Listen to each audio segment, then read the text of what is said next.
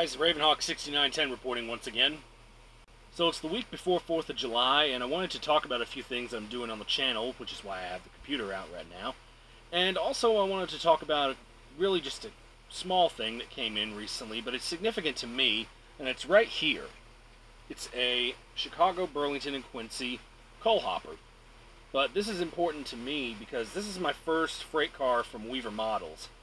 And as a lot of you already probably know, Weaver is unfortunately closing, if they haven't closed already.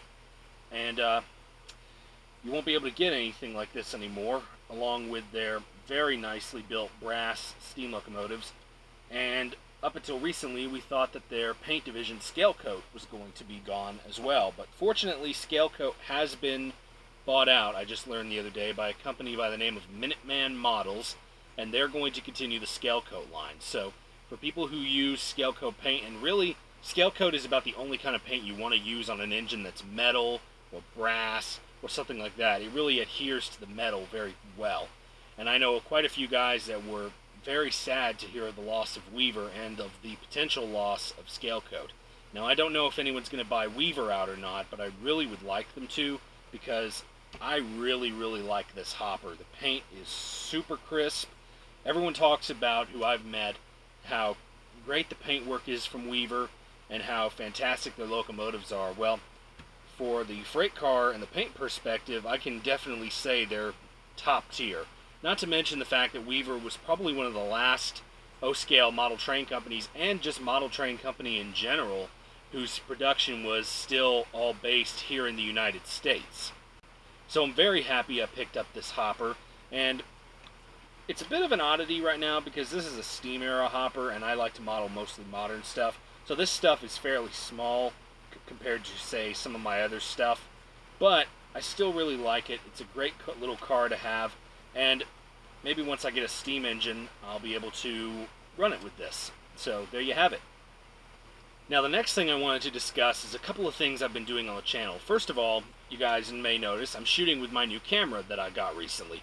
Now, I shot a Railfanning video and a video running around the layout using this camera, and I posted both of those a few days ago. So if you haven't seen them, I'll post the links down there in the description box, and you can go check them out at your leisure. Now, also in terms of the Railfanning videos, you may notice that I've started doing narration with them. I've taken inspiration from that from a gentleman named Danny Harmon, whose YouTube videos I've been watching for several years now, pretty much ever since 2008, I think, is when I first started watching his videos.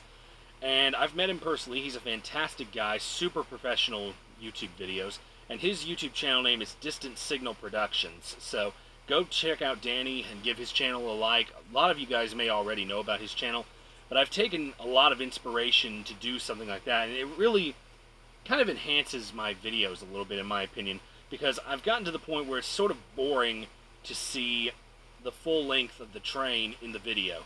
Now, I do still do that sometimes, depending on the train, but I've gotten a lot of critiques saying that the full-length train in the video can get boring, and a lot of people will skip around in the videos, I've noticed. So I'm going to try to change that up a little bit and see what I can figure out. And so far, the reception of the videos with the commentary have been pretty good. I've actually gotten a lot of good feedback from it, so I'm probably going to continue it. There was another video I did, which I shot using my Fuji, and it was a video of Southern Railway 4501 at the Tennessee Valley Railroad Museum. So that was the first one, and that one was sort of a pilot to test the narration stuff out. And since it worked out so well, like I said, I'm going to continue it and see what else I can do with it. Something else that I've done recently with, as you saw at the beginning of this video, is I've added a new introduction to my videos. I just found out the other day that YouTube has a audio and music library that's available to the public and available for free download, which you can then use to put into your video projects. And it's completely legal. So, since it is legal and no copyright attached to it, I'm going to be using a lot of stuff from this library in some of my videos in the future. The song that's in the intro here that I made at the beginning of this video is actually called, let's see here, Heavyweight. And it is in the rock and metal genre section of the library.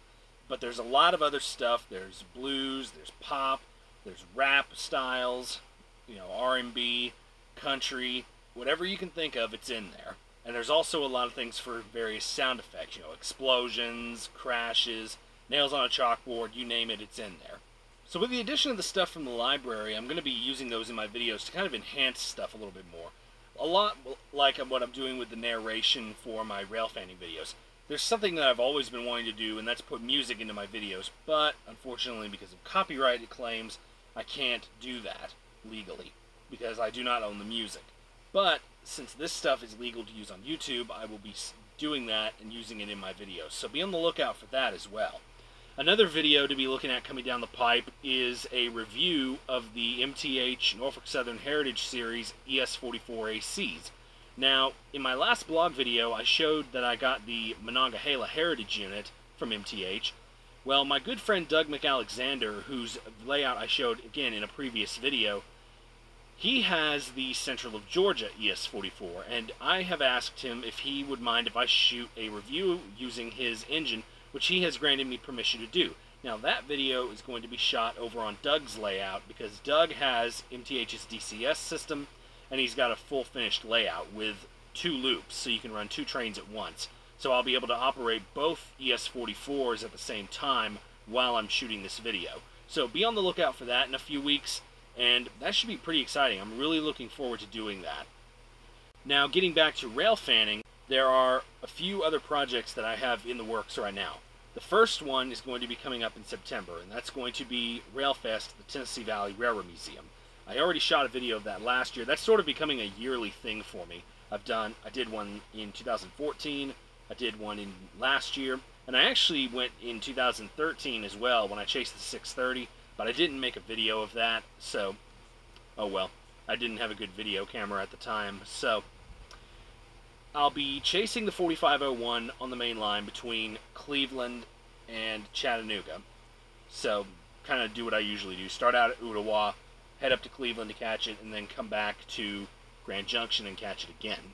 Now, the 4501 is also going to be coming up the Greenville District in October, which of course is the main line that runs through my neck of the woods.